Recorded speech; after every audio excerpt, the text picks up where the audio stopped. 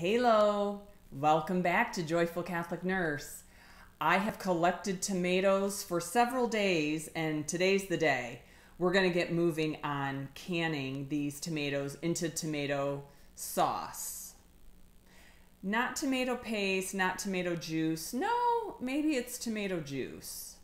I don't know. It's a juicy sauce, let's say that. All right, on a previous episode, I shared with you that basically I have access to 4 or 5 different varieties of tomatoes. And I am using all the tools available to me. One of them is a Vitamix. So I want to thank my husband for buying me this gift. I'm sure it was for like an anniversary gift or a birthday or Christmas, something big, because it's a very expensive tool and I'm trying my best to learn how to use it.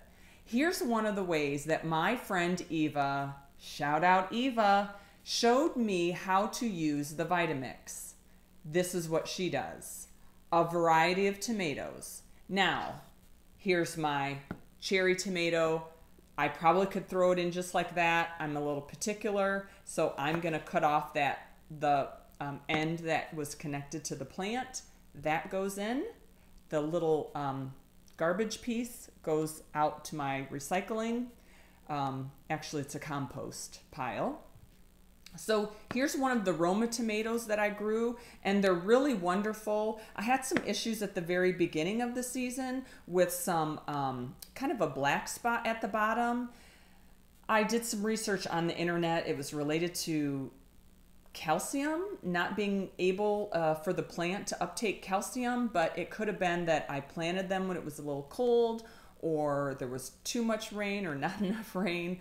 I don't know. I just picked off those and threw them in the compost pile when I saw that they were starting to grow and they had that black bottom on them.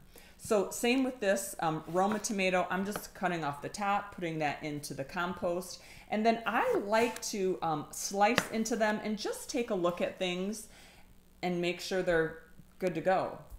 Now, this is probably one of the early girls or better boys, but do you see that it's imperfect? Do you see that it's still a beautiful fruit, but it is not photographically perfect? That's not a problem in making sauce, in canning. You just cut off that part. Certainly cutting off or taking out the top there. And again, I just like to slice into it on the inside to make sure that it's okay. Here's another one. Didn't get fully red all the way around to the stem. Not a big deal. You just cut that part off.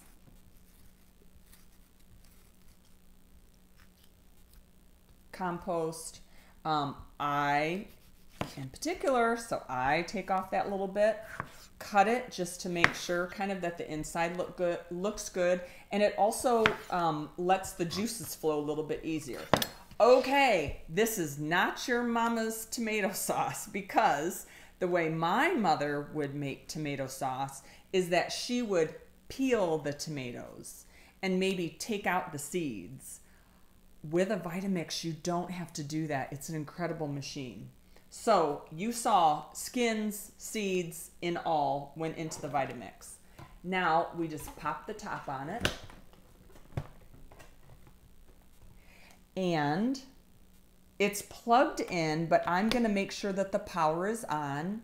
And then I can either hold this, and this is the pulsing, or I can let her rip with this one. So if I do this, this other button here, then this is my speed. So I'm going to turn it on and we'll watch it whirl up. It's excellent.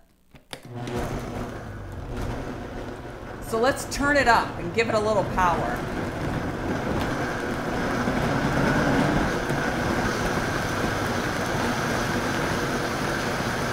You want to see the full force of this?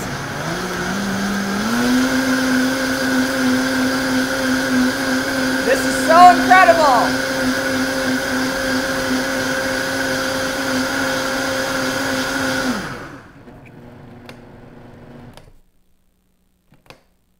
Okay, what I believe happens is that the red tomatoes get crushed, pulverized, blended, but with air. So that's why it seems like it's more of a pink color when all the other tomatoes were red.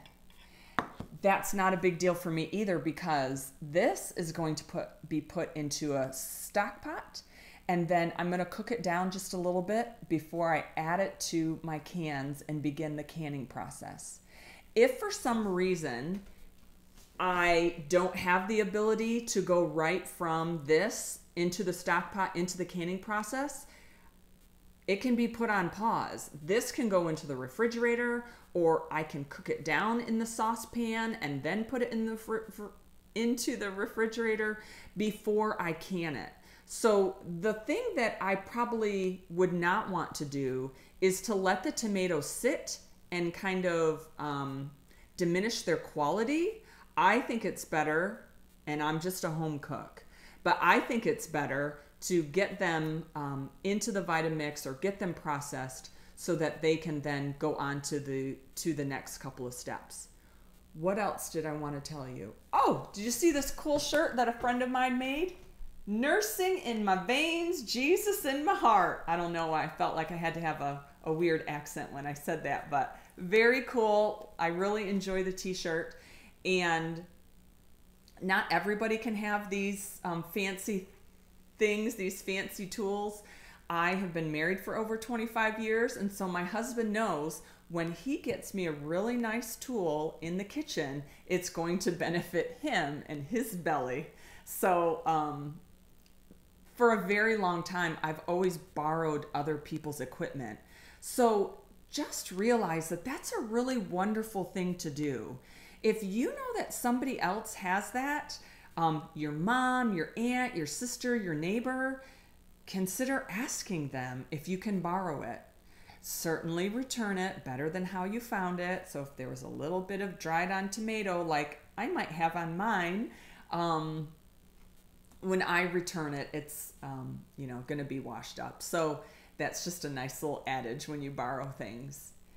It was great to share this with you, and really this doesn't come out of my knowledge as a joyful Catholic nurse, but it comes out of other people sharing with me their joy, their happiness, their creativity in cooking.